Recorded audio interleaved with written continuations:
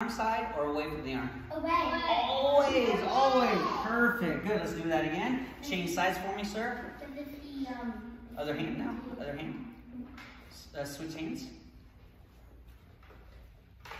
Underneath. Go underneath. Good. Now look, I fall away. Does that make sense? Yes, sir. Good. Now, same video, guys. Look at this. I'm also going to show you now the little things that you need to do here. He puts the seatbelt on. Put the seatbelt on, please. When he puts the seatbelt on, remember, I have to control the wrist and I have to control the elbow.